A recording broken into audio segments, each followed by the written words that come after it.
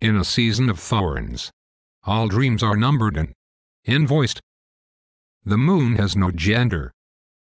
Castles have fallen for the last time into the sea.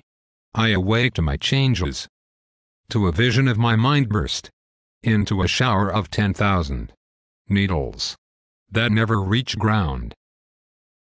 Who can I tell and how can I tell them?